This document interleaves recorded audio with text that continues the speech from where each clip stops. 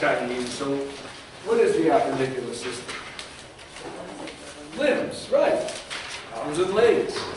You know, we did axial last week, which is our ascended skeletal system, which consists of the skull, the vertebrae, sacrum, coccyx, rib, sternum. This is everything else.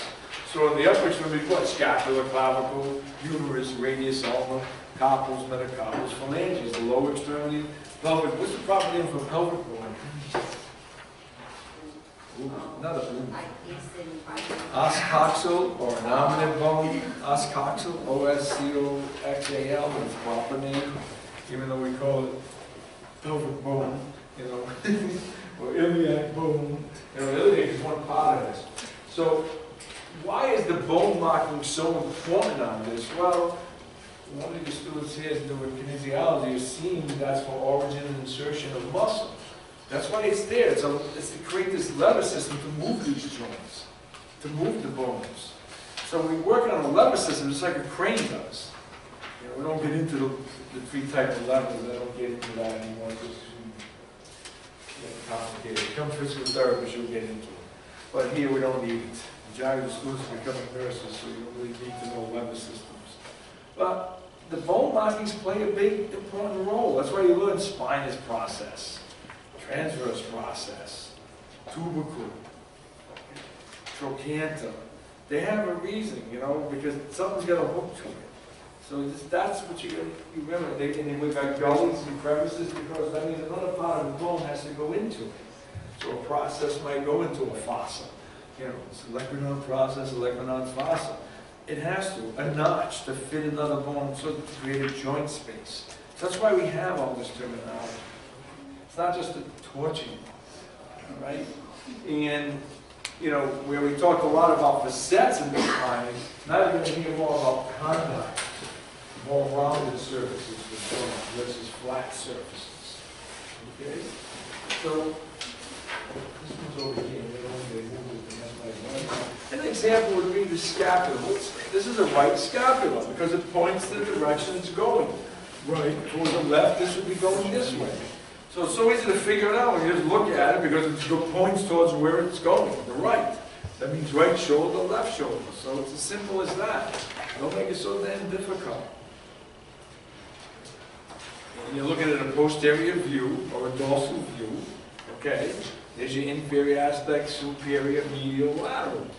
And in the front would be the ventral view of this bone. We'll get to it within a few minutes. It doesn't really have much on it other than a fossa. So we have the spine. So we have a fossa above the spine. We call it supraspinous fossa, infraspinous fossa. And when you get to the muscles, they're going to be named the same way, supraspinatus, infraspinatus. So as you start learning these bone marks, it's going to help you out with muscles. You know, it's like the muscles are named by what they do, their shape, what they hook to. I mean, that's how you name muscles, okay? This ends at the acromion process, which is this on you. The most lateral aspect of your body is the acromion process. There it is. In the front, we have the coracoid process. That's like here on you. So you have the, you know, the clavicular fossa, infraclavicular fossa on your body. It's tender when you push on this. You know, why is that thing tender when you touch it? Well, it doesn't have burses over it. And what else? A lot of tendon attachment. Such as pec minor. Coracobrachialis, one of the heads of the biceps. Hook on this thing. Well, glad you could show this. Okay, so that's why. So we'll go back to this again in a few minutes. So showing you that. Now let's go looking at a pelvis. So we're looking at the sacral base.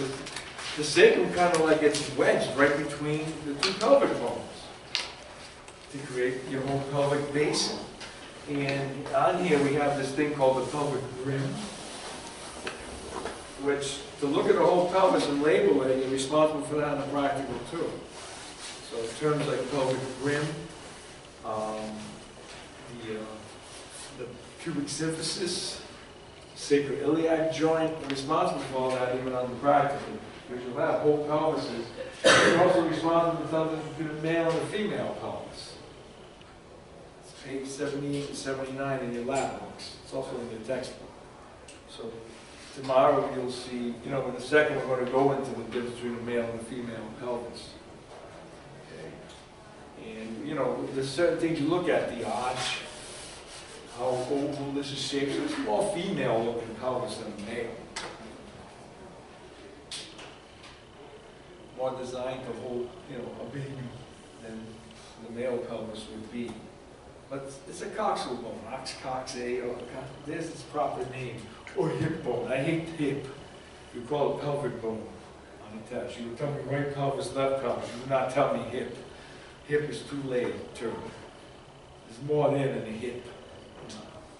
Understand? So just make sure you keep that in your head. So it's just this brim, and this brim, and we'll show you a little later as we're going along the slide, has a significance and importance. What I want you to realize, though, 3 bones merge together to make this bone. The ilium, the pubes, and the ischium all come together to create this. And then we have a foramen there called obturator foramen. See that? The big hole that we see in our pelvis. What do you think goes through that? Obturator nerve. Feeds the medial thigh. L2 to L4 innervation. You'll learn that in a few weeks when we do nerves of the lower extremity.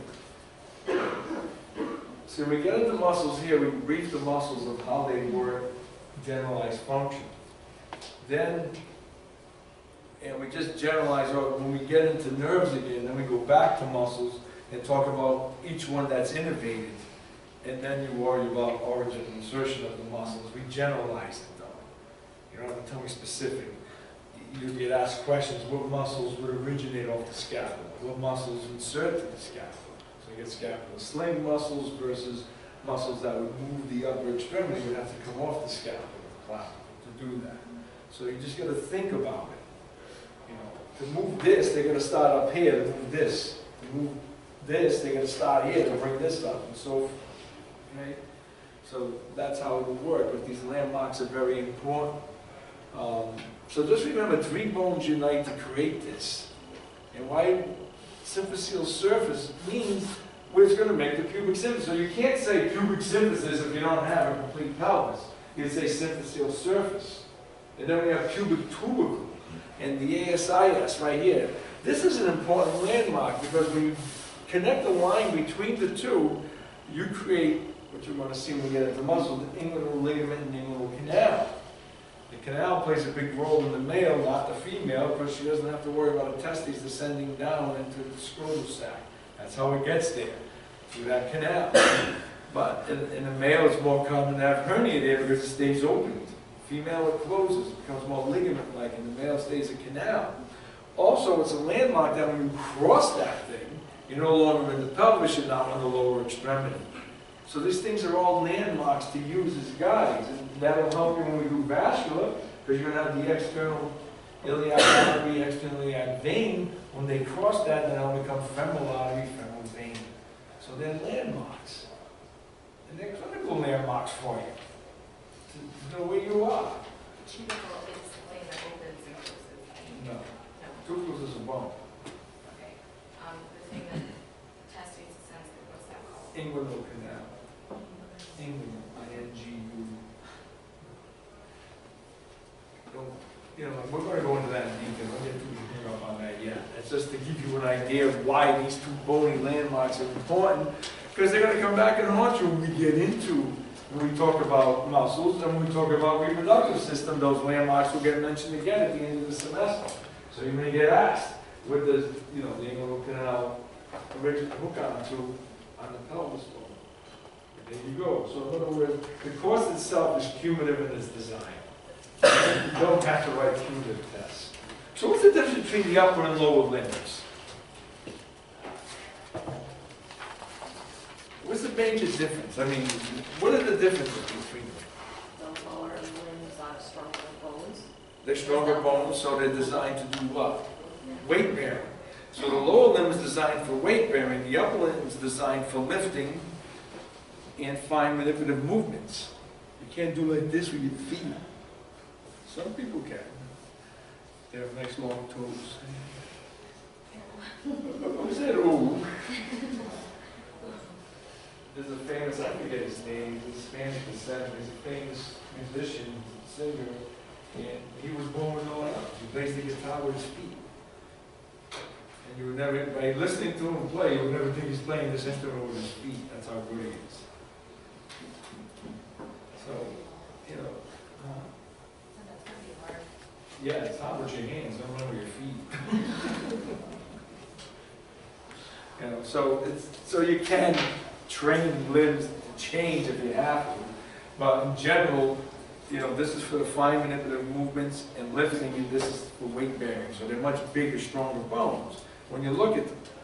And then we'll get into comparison of the male and female pelvis. So first we'll just generalize through the upper extremities. So there's your sling area of the shoulder, showing the scapula, clavicle, and the upper part, the brachium, which is okay, which does have a lot of strength in it for lifting and pushing your body if it had to, pulling your body up. You know, but you're really not designed to walk on your hands. We're not designed to stand on our head, because really C1 and the condyles of the skull really aren't that strong to support that. And what people do is stand on their head, and they spin around, and so you see dancers do that. Really isn't recommended. Because as they get older in life, I'm sure they're going to have severe degeneration of those joints. Then we get into, you know, the forearm area, down to the hand, you know, and you can see everything is set up. If you take evolution, everything, fish, bird, you know, reptile, set up that you have one large bone, two small bones, and a bunch of little bones. It's even in the fins of the fish, and the wings of the bird. Everything is set up this way. And there's an evolutionary anatomist from Harvard that presented this material, and it was really fun. One day I was bored just flicking through TV like they do, and I caught it, and I said, let's see what you get to say. It was an anatomy thing. Now, why in this picture we're showing this without a safety?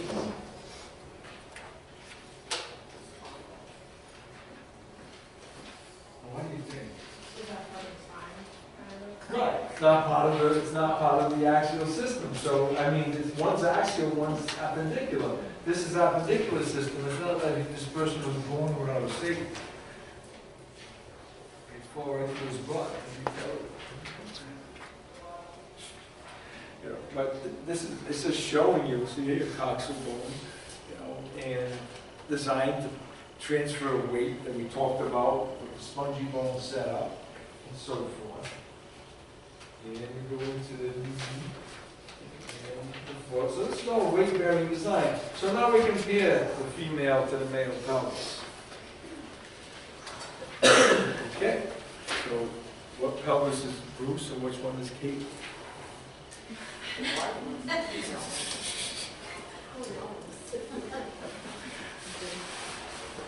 No answer for it. Which one is Bruce, which one's Kate? Well, they're both on the right. Pelvis don't change. You know, so you can change your sex, but unfortunately the pelvic bone's going to stay looking the way it is when you do an x-ray on it. So that's going to be a giveaway on you if you have x-rays. You know, she was once a he. You know? So there it is. So look at the difference in height between the female. More bowl shaped. Why? We're going to support a baby. It's not going to support a baby. It's going to support a lot of muscle mass. This is going to support a baby. So the male pelvis is more upright, sharp angles, not broad angles like a female. Okay? Not in this nice wide pelvic brim versus a narrow pelvic brim. So there's a characteristic right there. In case you find a pelvis in the woods someday, you can tell if it's male or female. They've solved murder cases by just finding a pelvic bone. You know, when the female tested out how old the female probably was and stuff, you know, they solved the murder case years ago by just finding a pelvis. They did a good job, the wood job they're going to do. Then we take a lateral view, and look at the angle changes. Female much wider through here between the sacrum and the pelvis compared to the male sacrum to the pelvis. It's more erect in the male. difference in the shape. You know, usually male has more weight mass than female. And then look from the outlets. Nice wide oval shape versus cardiac shape for male. Much harder to push a baby out of the man's pelvis than a female's pelvis. So that's why we don't push babies out. What about when like people are born with like both? Sex. Yeah, what? The pelvic bone would probably favor more of what the sex should have been.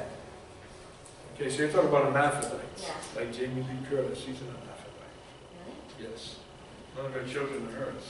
They're adopted.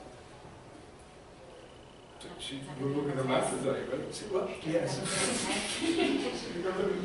I mean, she's like my age, I guess, but I mean, when I was a kid, she made all those 5 to 13 movies. Yeah. And I was like, wow, she's pretty good.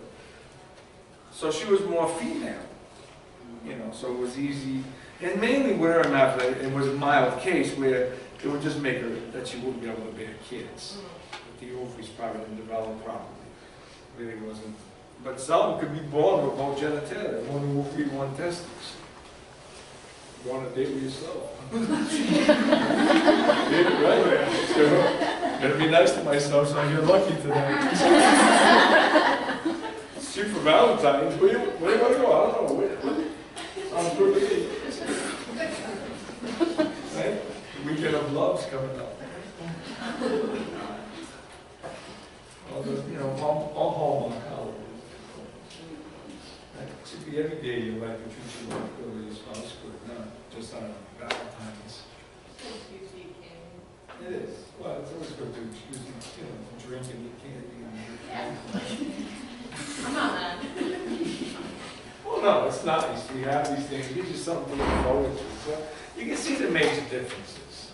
There are differences in the skull, but they're not as, you know, the female had a little more rounded, the male's is more square shaped. So we're going to get into that. So you can tell off a skull, you can tell off of a pelvis that there's a difference. Then we get into this thing, the pelvic rim. Why is it significant with that accurate line? Now, it's amazing. They call this accurate line. That's its name. You don't need to know that. But on an x-ray, it's called Kohler's teardrop because it looks like a teardrop when you take an x-ray on it. And if the Kohler's teardrop's obliterated, that means I have metastasis in the pelvic area that's going in to hit the bone, which is common in ovarian and prostatic cancer. That's what a migrate do. They love to migrate into here, boom, right into this area.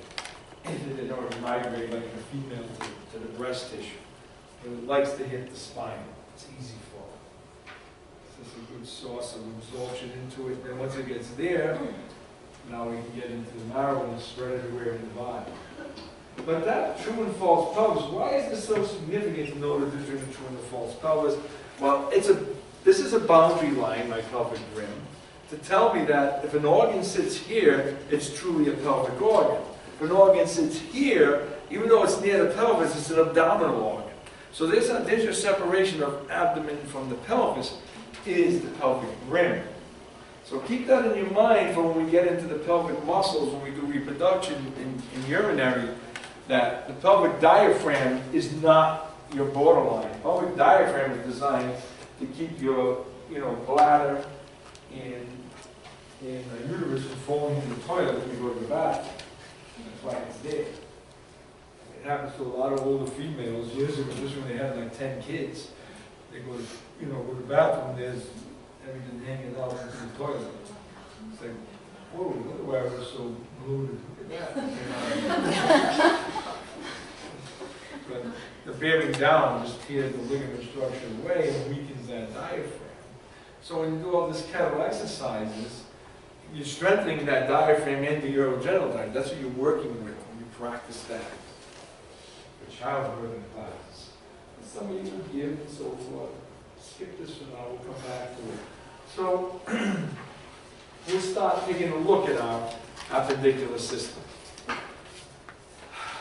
So, first of all, we have the clavicle. The clavicle is the one that throws students all the time when you ask questions on axial versus appendicular. For some reason, you just have a feeling It should be with the axial system. Because it's just near the ribs. What the hell? But it really doesn't. Its job is to work shoulder movement. Not spinal movement, shoulder movement. So how many have heard of AC separations?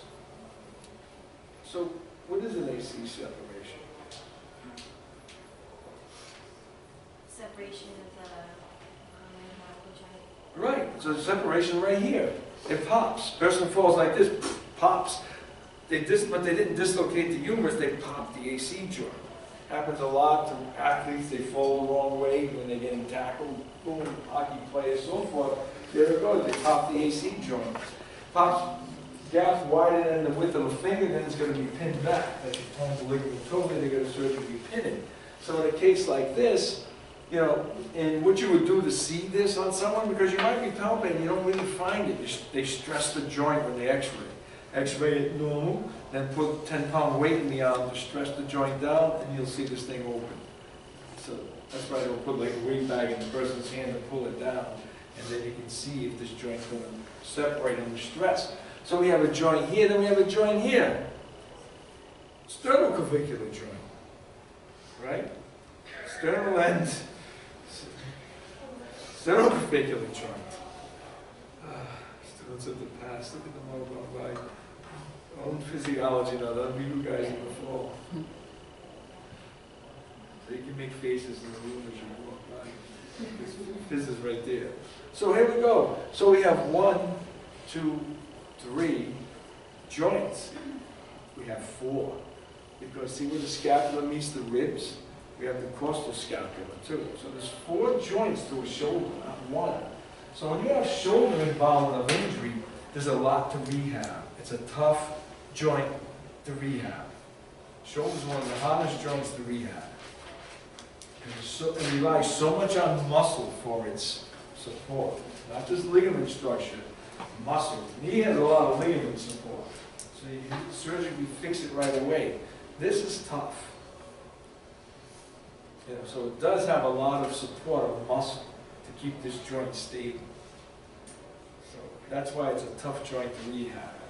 It really is. I never is. I refer all the way too much work. So you're on the street with physical therapist and then rehab. Find what's wrong with it, good. That's what you need. See in like 6 weeks to see if you got whatever. But it's a real tough joint to work with. And it's painful. Painful joint to rehab. Post-surgery. Talk to anybody who's had rotator cuff surgery. They're in agony for the first week or 2 after the surgery. Pain is 100 times worse than before the surgery.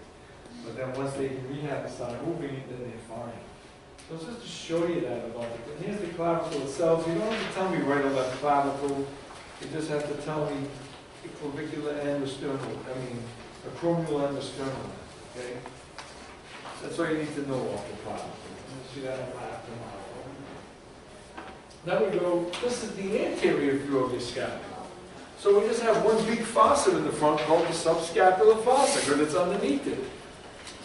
And again, there's my coracoid process, my glenoid cavity.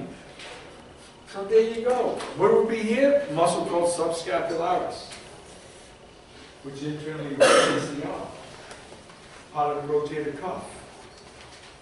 So you got the sits muscle. That's like the sits. Let me say the other one. It sits. There's no H in there. There's no one to do. And then this is looking at it from the lateral view. Showing you a nice glenoid, coracoid, bone. Kind of a weird shaped looking bone, isn't it? Isn't that kind of a regular looking when you look at that? It's flat plus irregular, both. And now our long bone. Our long bone is the humerus.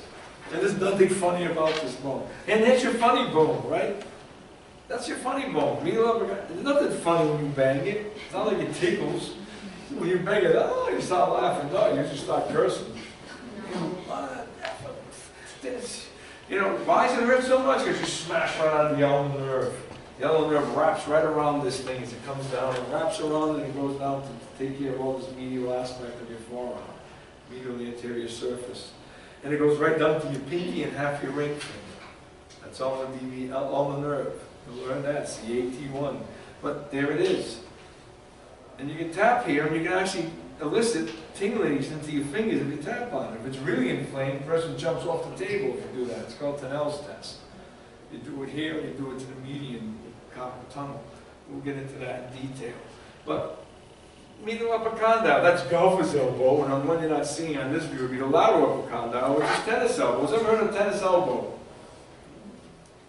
All tennis players do that? What about when you don't balance, like the pole and the pressing? Well, that's from, no, this is from the overextending of the arms. It's going from here to pronate. It tears out the muscles and ligaments that hook into the lateral upper condyle. So you get what they call the lateral upper condylitis. If it's chronic, it becomes, now there's no more itis, osis. Osis means chronic damage to the ligament tendon that around. Oh, it never fixes itself? And then it fixes itself. It can become chronic and never go away. And it really can. Surgically, they go in and tear it and lengthen it. To make it better. And on the medial side, that's golfer's elbow. Because they make their swing, they overextend the arm and it hits with so much force, it like jerks the joint and you pull on the medial of the condyle. So that's golfer's elbow. So those only happen when you're hyperextended? Right, it's kind of hyperextending or it's more hyperextending up the ligament at that point. Overstretching is the better way because it's not really extending in here.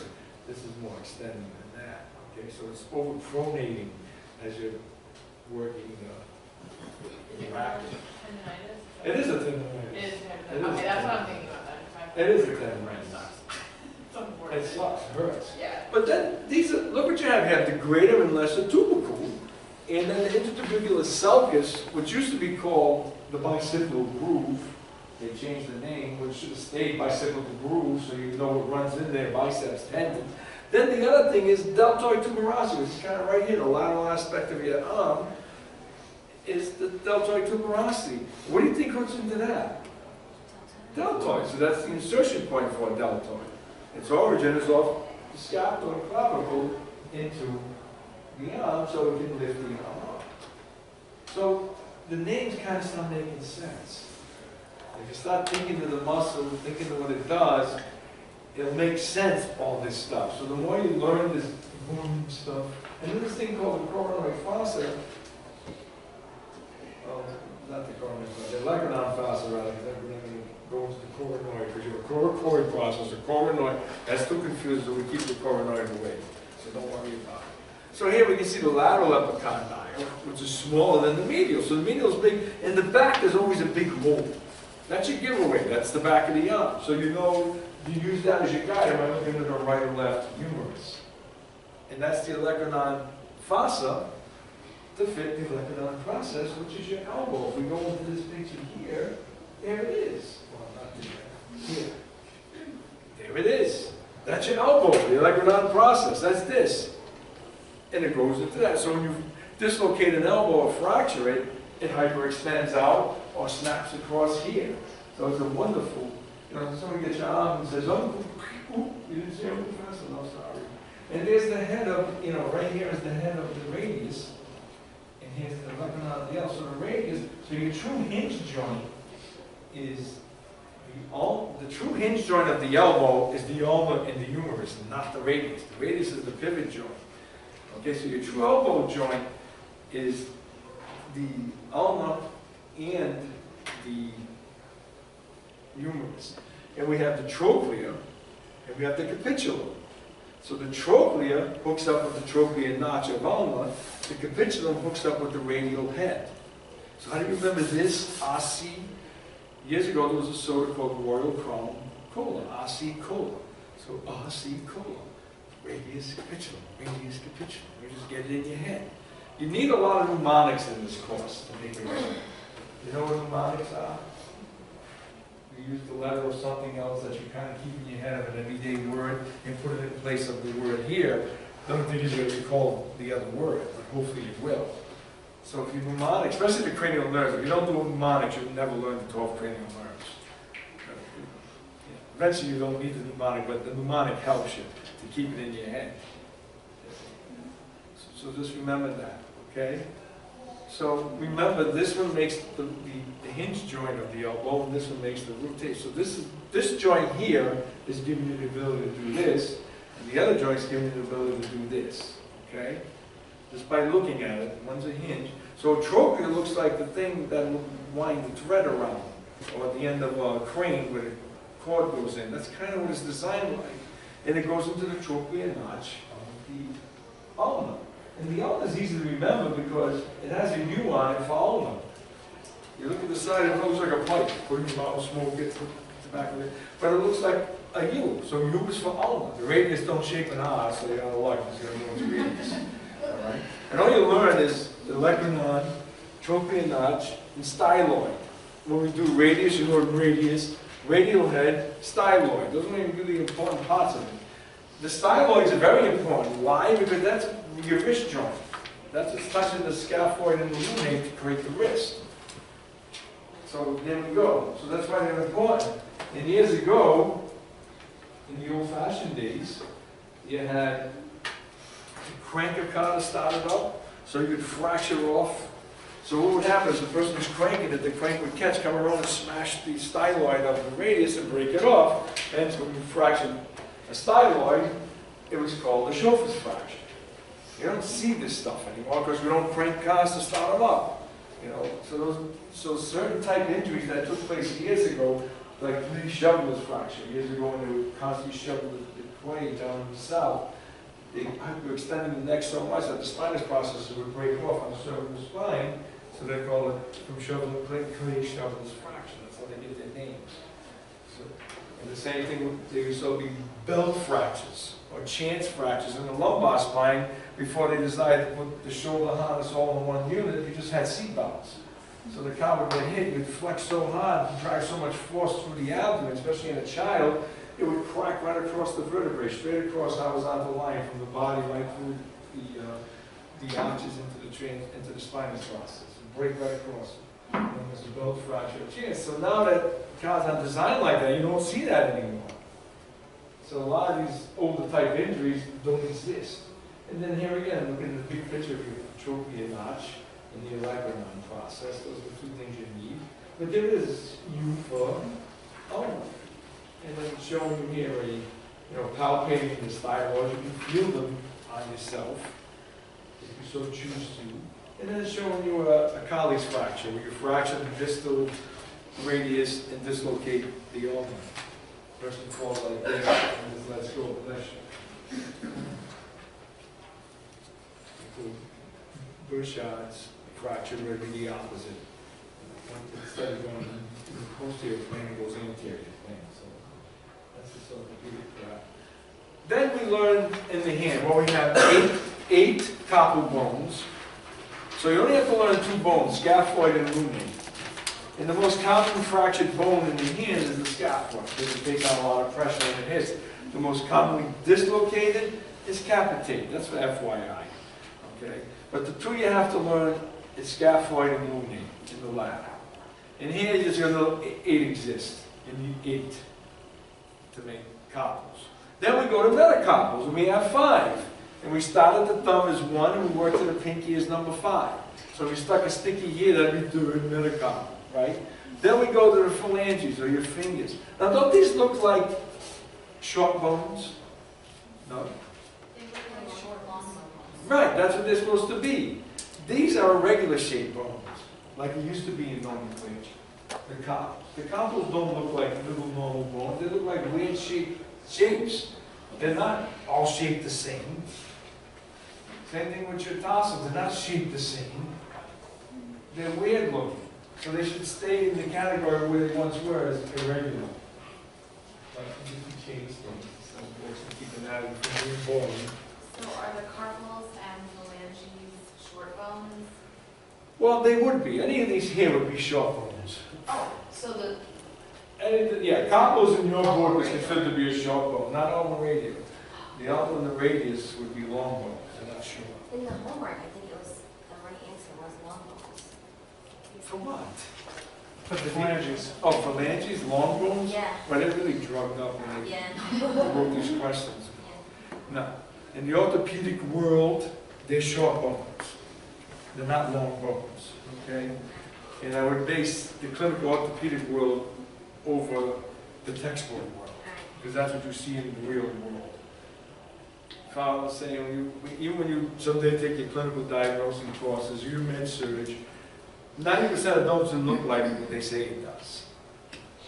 You have to play an investigator, and that's what you do. You investigate the person's problem to figure out what's wrong with them. And you're going to dig, and you're going to dig into their history.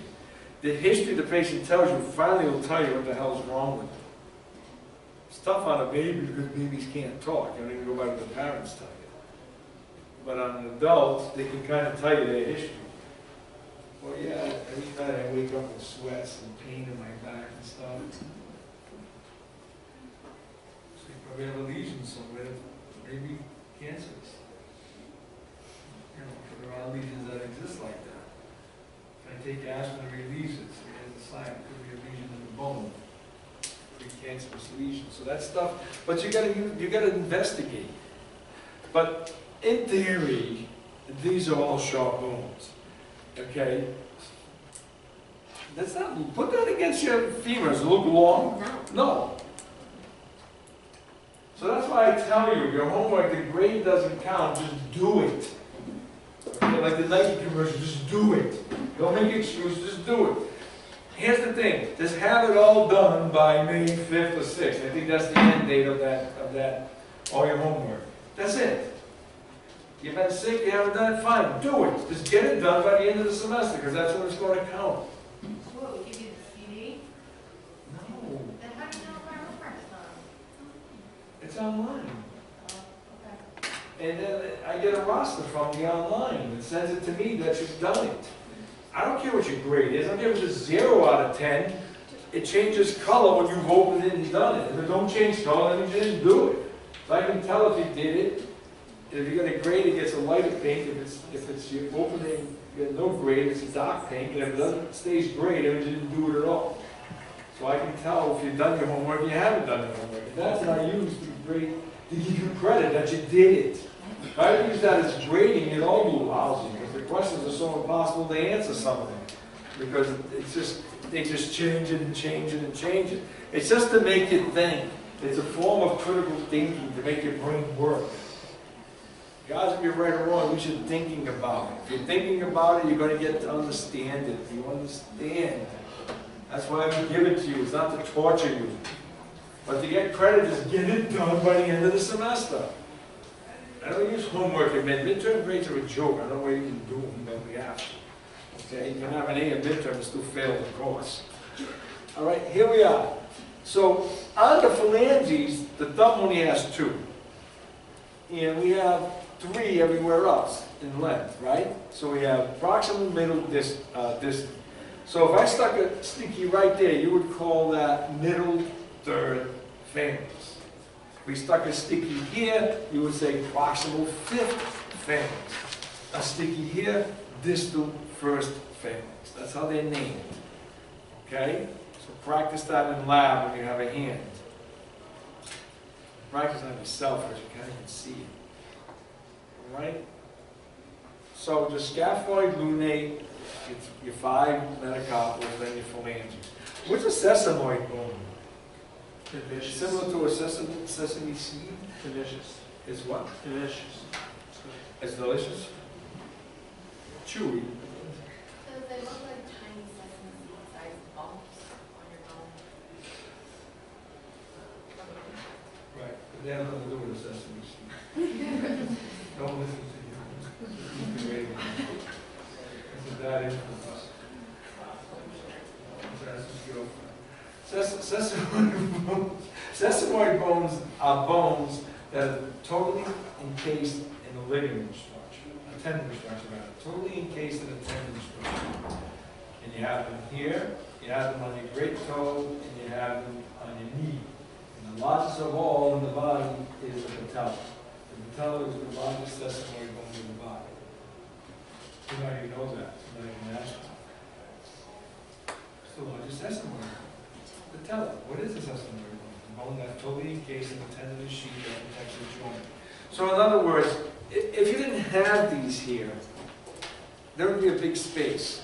that something easily could go into the joint and damage it. So when something hits the joint, what that does is it actually will cover the joint and protect it. So that's why you have it. Okay? It's to protect the joint. Just like your knee. You'd have a big opening right into the knee joint if you didn't have that bone overlying it. So if you fell on your knee, you would damage inside the joint capsule. That kind of takes up the slack to prevent that from happening. So that's why you have it. All right? So what's the proper name of a bone? Talus. Policies, right? That's what you were saying, right? What I said, it's, Talus. Talus? There's the Talus. Talus. Now, how about the toe, big weight toe?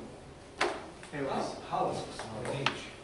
Somebody told me Polar. I said, no, it's not from, your thumb's not from Polar. It's not Polar. Policies. They pronounce it Polacus. I said, really? So your girlfriend has a Polak? Yes. She's Polish. But no. Policies. The reason I say it, when you start reading some of the muscles in the forearm, you see extensor pollicis brevis, extensor pollicis longus, adductor pollicis longus. So you're going to see these things. Hallucis, extensor hallucis longus, extensor hallucis brevis. You know what the hell it's talking about. See, they're talking about your big toe or your thumb. Okay? So that's the reason why I'm mentioning this to you. And there's all you pretty, there's an outline in it. The median nerve is carpal tunnel problem in that left.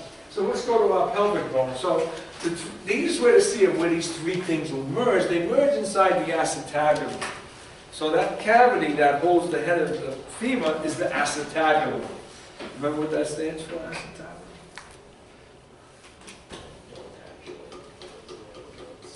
No, about Tina, you remember what that stands for, acetabulum? Acetabuli. Little source of vinegar. Little source of vinegar. Why? Maybe because of acetic acid. I don't know. That's what vinegar is made out of. Who knows? That's what the term means. Little source of vinegar. So you can dip in it. So you can put someone's pelvis on the table and use it for a little dipping.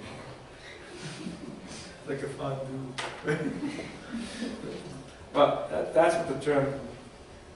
It's what it means. Don't ask me. I didn't. So in the front we have the pubic bone. In the back we have the ischium. And I'll show you in lab that if you can hold it in your right hand, and my thumb can tuck under the ischial spine, and it's a right one.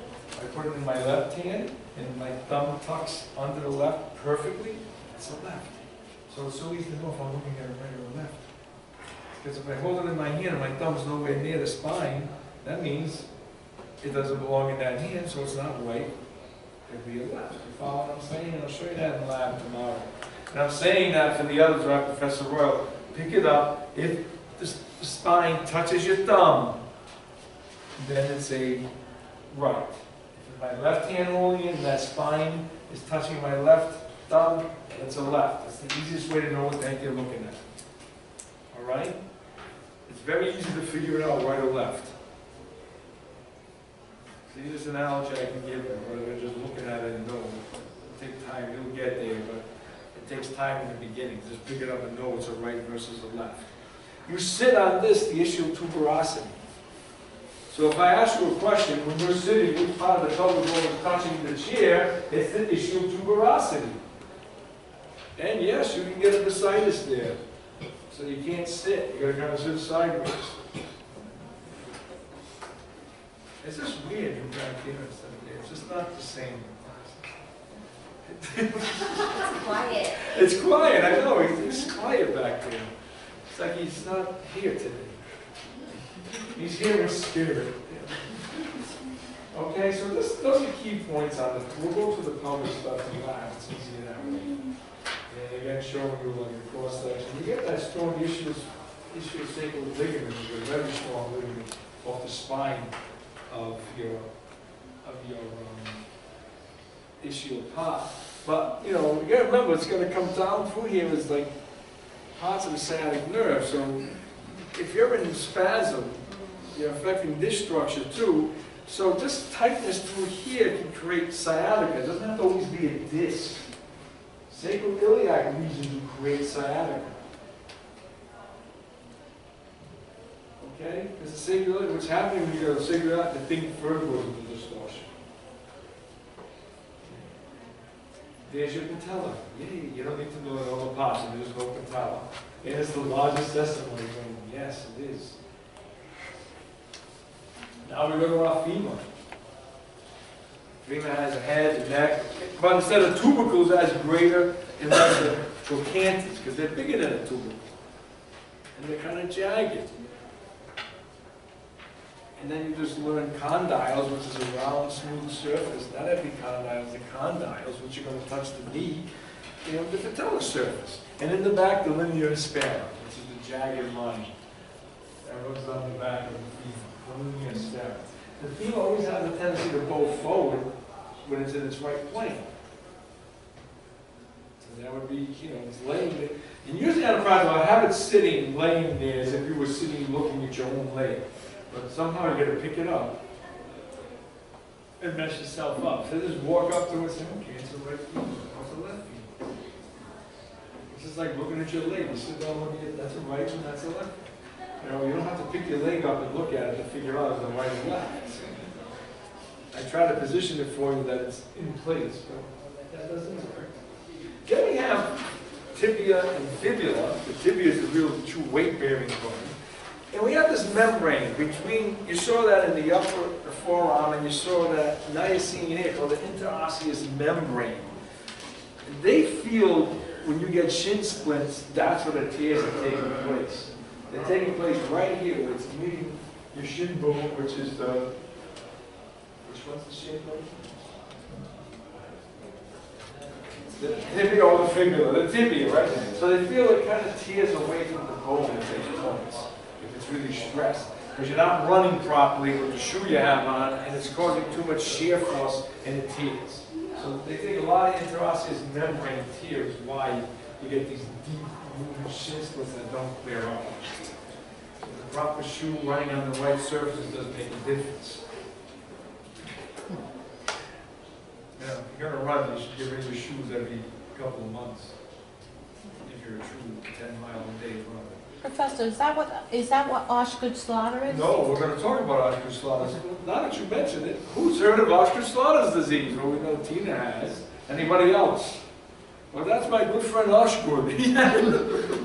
Osgood had a slaughter problem, so he called it Osgood. No, the two people, Osgood and Slaughter, figured it out. And what it is, see this thing called the tibial tuberosity?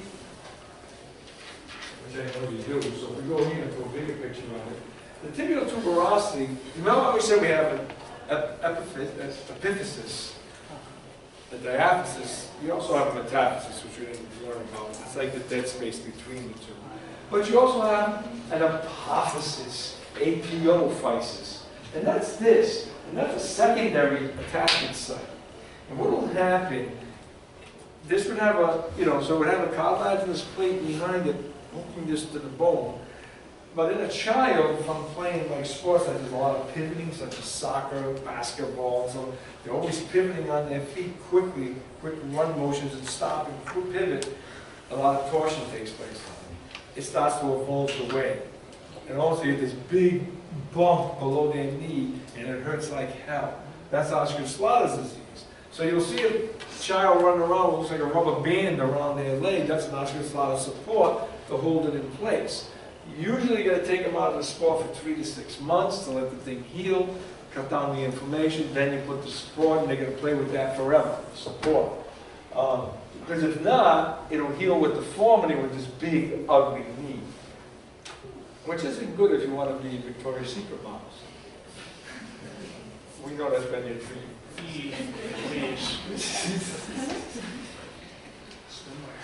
I gave the secret away.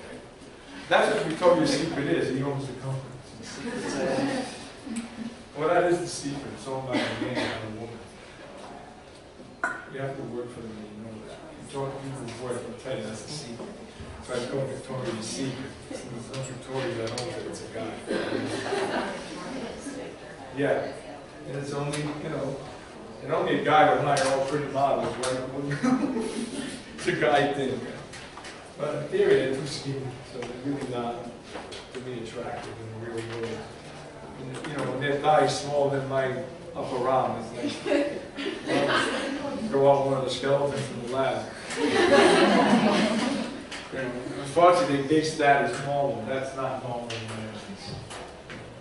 Females 5'9", weighs 90 pounds. That's not a normal female. But what I want you to also notice on these bones that are important structures is your medial and lateral malleoli, because those form the ankle joint. So on this guy here, the fibula, it's kind of shaped like a bow and arrow, Cupid's arrow, where the head of it, which is up at the top, is flat, and the lateral malleolus is kind of pointy. So, you know, you put it in a bow and shoot it. Imagine that. Piss you off so much you took his fibula out and stabbed him with it to his arm. What a murder scene that'd be, right? Big cut leg plus fibula sticking through the heart. Cupid's arrow. So it's kind of shaped, that's how you know, am I looking at the lateral malleolus or am I looking at its head? The head would be flat. There's a zombie kill like that walk down, sorry. Oh, That would be is a really good walk. There's a scene In where The Walking Rick rips Dead? out a Really? bone and stabs one. Wow, that's pretty cool. See? Awesome. I'm not sure if I stole my idea. But they're going to use that bone. That bone is perfect. And the medial malleoli. So what we're going to see here, as we go down into the section, you're going to fracture both malleoli. To see this type fracture, you know, where you really involves off that medial malleoli, this person probably fell with an eversion where the foot hit and twisted out, and it's going to snap. You roll the foot in, yeah, you can fracture that lateral, but in theory, you're going to tear out ligament structure first. In this case, the medial ligaments that support your ankle, known as the deltoid ligament, that will not tear. That'll just rip the bone right off, and that's what's probably happening. This person came in and got hit this way and snapped right across. That's fractured there and it's fractured here. Nice, nasty fracture. Okay? So it doesn't look like that younger. The growth plates are closed. You don't see it over here. It looks like It's it's taking a closed. while to heal, right? Yes, they're very unstable. A lot of times they're going to pin them, especially the medial. That would have to be pinned. Pinned back. And then you do, you know, more weight bearing for at least 3 to 4 weeks before you start putting weight on it. You do. You do. Most ankle fractures have to get pinned because it's very unstable when you fracture. You've torn ligaments and so forth, and it's just nasty. Is a break like almost better as far as like healing Compared to what? a fracture? Is a fracture a break? Same thing. Yeah. Yeah. How It's come just a sometimes technique. if you like fracture something, you don't need a cast? Depends where it is, where there's not a lot of movement to it, you don't need a cast. Depends how bad, how deep the fracture goes. If it was a hairline, then you don't really need to cast it. You know, but if it's here, my God, you don't cast that thing. The person is going to walk it. I mean, it'll heal with deformity, but that ankle is going to probably fuse itself eventually. So you really go screw up. So it's nasty. Look at that. It's like, ouch. Then you look at the arch. Let's show you a picture of the arch. Well, all you're going for bones in the foot are just talus and calcaneus. That's it. I don't go into all the bones, but just know you have 7 tarsals and you have 8 carpals. Okay, you're not becoming a podiatrist. Don't worry about it. You know, and you have the same thing, metatarsals, phalanges. But we don't go into naming the phalanges and so forth like we do with the hands. So if we look at the next picture, showing you how important the arch is.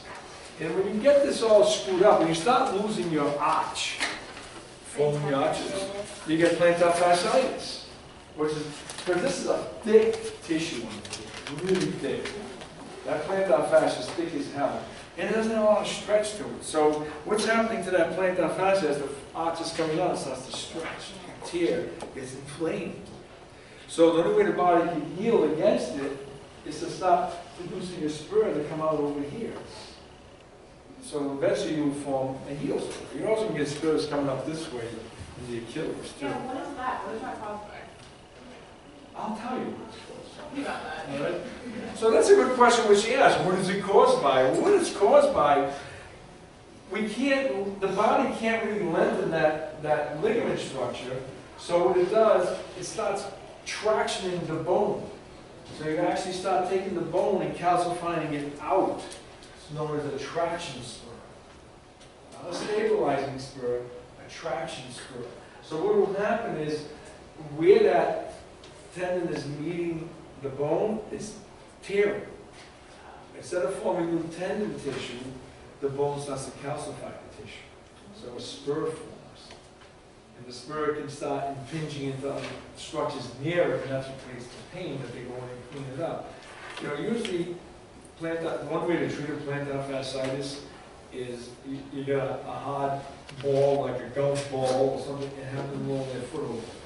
Break up the adhesions in the ultrasound. They put a foot orthotic in there. Frozen water bottle. Right. Roll it. Yeah, something right, just to break it up and numb it.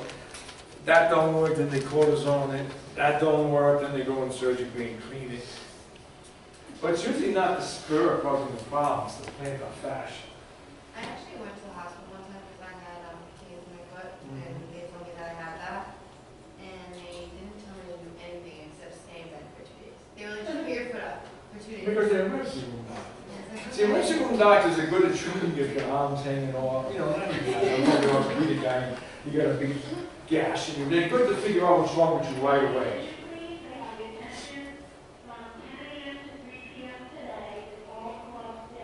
That's who? All clubs say it's what all the clubs kind of. Oh, all right. So if you want to go to the club, there you go. But it's just like high school, isn't it? They're announcing I really- each hour so they don't interrupt class. Yeah, because usually, yeah. But whatever. But back to her point. Emergency, see, there's so many different studies in healthcare that most family doctors, primary care internists, they're not really strong in orthopedic neural valves. They know it's not normal, but they really don't know where I should go with this. So they'll call in the orthopedic guy, they'll call in a neuro person to come in and finish it. Sometimes they call it in and they're not needed. You follow what I'm saying? So in your case, really what you do, you put them on, ibuprofen, you would ultrasound the foot, manipulate the foot, ice it, use the ice bottle, put an orthotic in the shoe, because you want to prevent it from coming back. It's not going to be, usually it's not a one-time occurrence unless you bought a crappy pair of shoes that created that. So it's not a one-time occurrence. It will happen again. The orthotics hurt though. Yes, because it's correcting the I know, edge. it hurts. The body don't want to be corrected. Don't you understand? They'd rather stay in distortion. And then you exercise the foot and all that stuff. So you can do a lot to get better. But I might just take a pill. It's easier. That's the American way. We're a country designed to take pills. We're owned by the pharmaceutical industry. You know that. The oil industry is hurting now. It's good for them. So, yes. You've screwed us for how many years now, so now you're getting screwed back. These cars are much more efficient, people don't drive them as much and stuff, so they're getting screwed now. So it's coming back and slapping their face. Eventually that'll happen with pharmaceuticals, there's more stem cell and that, but they'll buy that industry out. And that's how they stay on top of it. Buy it out, get rid of it. It's like the drug Afrezza. Afrezza is an inhalable insulin. You don't have to inject it. But what's the newest thing on the market? All these new insulins where you have a dial and just inject it perfectly. We come on with this, we don't make money with that. So what Santa Fe did, they bought it out and they never moved the product. They just killed it. So there's a big lawsuit going on now between the Enterprise Corporation and Santa Fe over their product, Afrezza. But they have the delivery system. So Motrin and over-the-counter products now are getting interested, like in kids who get swallow pills, don't like the taste of it, just puff it and the drug gets into you. So it's going to be a new way of putting, you're going to see in about 20 years, especially you people going into healthcare, how barbaric we've treated things for the last 30, 40 years. And stop, listening to real, true, blue, thinking out of the box cancer specialists like David Agard and some of them up at Dana-Farber and down in Texas, the hospital there with the breast cancer, is that to this day, triple negative breast cancer, chemo it or don't chemo it, the person's still going to die. You can't do a damn thing to save the person's life. So it's no different treating it 50 years later. It's a non-hormonal chemo, so it's a non-hormonal cancer, that's why it's triple negative. You get 3 hormonal type, 1 not. That's why it's called triple negative breast. It's the most deadliest form of breast cancer. They can't cure it. They can't arrest it. They can't do anything to it. They can slow it a little bit, but that's it. But eventually it'll win. The only way they're going to fix it someday is who? Through gene therapy. That's your future, cancer. And that's what the A guy was saying. For 40 years we failed you. We've targeted it, cut it, chemo, because that wasn't the way to treat the disease. Few do respond to that, but in general that wasn't the way to treat it. The treatment was almost, the cure almost killed the patient. Think about it. Was everybody thrown on heavy dose of chemo? What they come about? Aplastic anemia, they're immune insufficient. Come on. So if they pick up a virus, they're dead. You know, so there's where you got to think about that. We really have screwed up on a lot of things. We figured out a better way to diagnose stuff, but we haven't made it better. So that's a traction spur. And when we get into joints and movement and stuff, we're going to do in the next lecture. I'm not going to jump into that today with you. We'll get into different types of arthritis, rheumatoid versus osteo, and why you get a spur formation. And it's almost the same thing again. And those are not, they're different types of spurs. It's the same thing. It's the way the body stabilizes itself. Because think of an elastic band. Now, in this case, it's being stretched. It's a traction spur. The spur you see on joints that are damaged is the elastic band no longer has its elasticity because it's overstretched. So how do I make it tight again? I calcify. And that's why you see the spurs forming in the direction they go. So how do you get on the back of your foot? Is that the same thing where you have? Same thing with the Achilles. Why does that happen? I have those and I have no idea where they came from. Somewhere along the line you damaged the Achilles and it did that. So that means it's very easy for you to can rupture the Achilles. If the Achilles is probably short. So just be careful. My boyfriend has them too. That's the only reason I Yeah. know this. I have them. Is he discovered the one and I was like, look at these Yeah. things on my feet. They're weird. And I was like, Right, so if you do an x-ray, you'll see them. really? They're actually bones, huh? They'll show up. Maybe they have a call. They have a call. Right now, they're fucking slack and hardcore. Alrighty, so that's it for today. I'm not going to keep you here any longer. So in the next class, we're going to get into the classification of damage zone and